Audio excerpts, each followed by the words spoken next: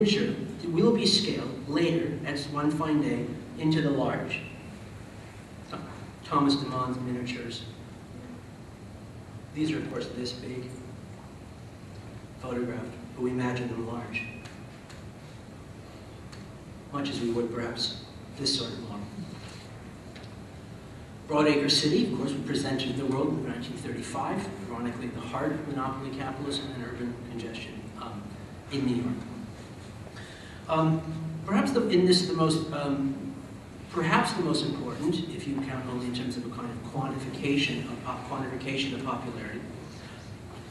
The artist that has sold more paintings than any other artist ever, has sold more pounds of art than any artist ever, whose work is in the homes of 10 million Americans, whose company is traded on NASDAQ and generates $100 million a year, selling 15 million paintings a year.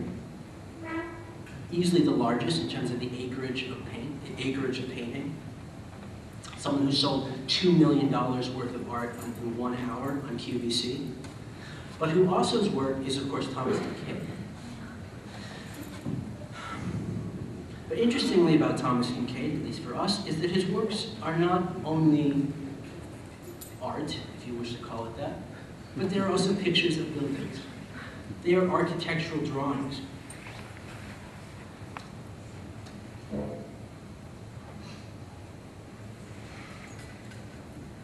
There's also a Thomas Kincaid community near Vacaville, where the buildings, the paintings themselves were de-virtualized into an actual housing community. We also then, other thing, to wrap this section, there is also, this is of course the New City Project, Peter Frankfurt, Greg Lennon, and Alex McDowell, what we might think of an inverse Bilbao effect, where Bilbao was about the iconic image of architecture circulating around the world and motivating economic realities. The attempt now is to produce those images in advance of the project itself, so as to organize or magnetize in some way, centripetally, capital, interest, and culture around the project itself, so that the image can work to monetize the building, the artifact, into reality.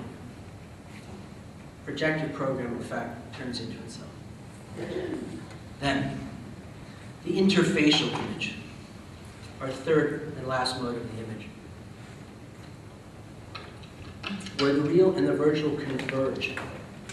The real into the virtual into the real.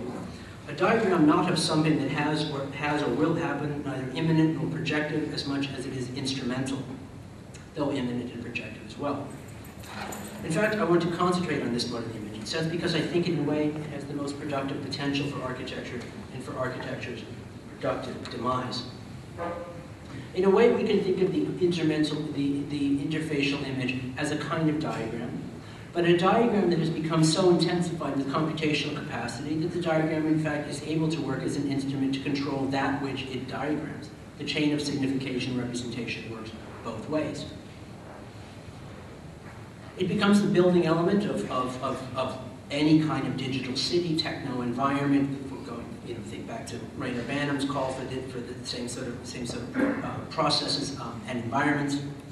But here the work is not between the virtual, I don't mean between that which is software and that which is hardware, but rather as a city of interfaces hard and soft, architectural and software. It is a projective image in that it promises a kind of vicarious causality, not as a picture of form, but as an actual image instrument that you can use. Not an affective sensation of pictorial reference, but one of real central experience, directly into and onto the real as a superficial effect, more than a functive directly or a percept-functive convergence.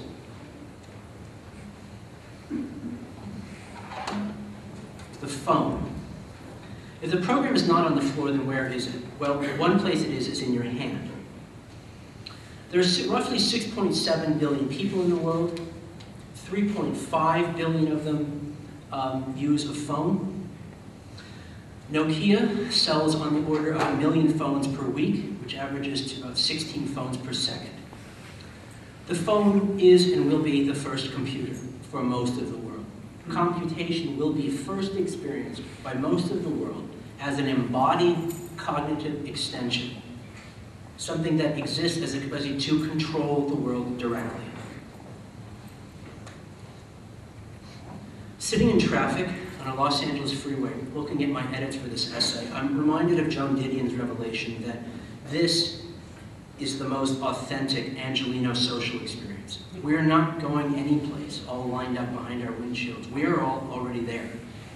Today, bumper to bumper, we are also now on our phones and PDAs, taking meetings, texting, emailing, Googling, checking on this and that, editing essays on our iPhones. This is the home and office. We don't need to arrive because we're already there. If this was your home, you would live here by now. This is a grid that segments and enables an inertial sort of mobility. Ensconced in our furtive provisional networks, the car isn't the primary technology of mobility anymore, however, even in LA. It's gone the way of the building. By the time Reiner Banham had arrived, the car had eaten LA. Now the phone has eaten the car. How can we properly then theorize this digital at the scale of the city? First, it's not really about newness. Foundational, even primal conditions are now reanimated. Layering effects, invisible information made visible, physical computation, collapsed distances, remote control, etc., that can't be reduced to a new digital sheen of an old analog world. I think of Sanford Quinter's allegory of the digital Pleistocene. Humans as a species have evolved little in the last 100,000 years, and hardly at all since the appearance of writing. Our senses, our inherent built-in media, are the same as those that allowed us to survive the predatory rhythms of the primordial savanna. And in the city's very real landscape of information production and reception, those same rhythms persist in communication with our new media and augmented cognition. Architecture is at least partially tuned to these. Reiner Banham's call for a more intense technologization of the disciplinary doxa, blending urban and cybernetic programs, is a now permanent feature of the discourse. And any such programming of this perceptual space casts the digital city as a shared nervous system. And today, the rupture of digital information networks through the membrane of the city into the open view of the people and their mobile screens relies on the body's capacity to proprioceptively map its own displacement in real and imagined geographies. If the first function of the city is proximity to people, markets, goods, transit, information, the smart digital handset condenses the city itself into an extensible software plus hardware platform. Globally, more people own mobile phones than regularly access the web through other means, and for most of the world, as said, their first computer will be a handheld one. Computation will not arrive to them as a desk-bound or even lap-bound experience, but as an active network linking speech to data for ambulant gesturing bodies moving through active worlds. Phone plus city is a composite read-write medium, allowing for real-time communication through multiple modes, now and in situ, and represents, in combination, an important infrastructure of any emergent global democratic society. It can do this not only because it enables physical and communicative and thereby social mobility, but because it dramatically reinserts specific location into digital space and does so by making location gestural, embodied. It introduces then a new genre of computing, interaction in the wild. The city, as seen through the medium of that face, oozes with living data to be touched and rewritten all over again. Interaction with this information is recursive. Action taken with it on a micro level is itself new information, which in turn informs everyone else, what everyone else sees at a macro level. And in this recursion, the presence of the information, good or bad information, can be directly disruptive of social behavior as people change their paths and decisions in the image of the actions and swerves of others that they see indexed in at-hand interfaces.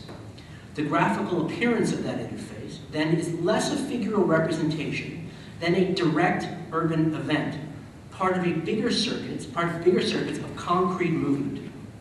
For the architect then, the digital city becomes a habitat. It becomes the foundational layer of the designable software stack. As the work of that material is more available to the calculations of software, the program itself becomes as portable as the handset, for which one or many users, projects, transpose programming into a given locale at a given time. Just as we as society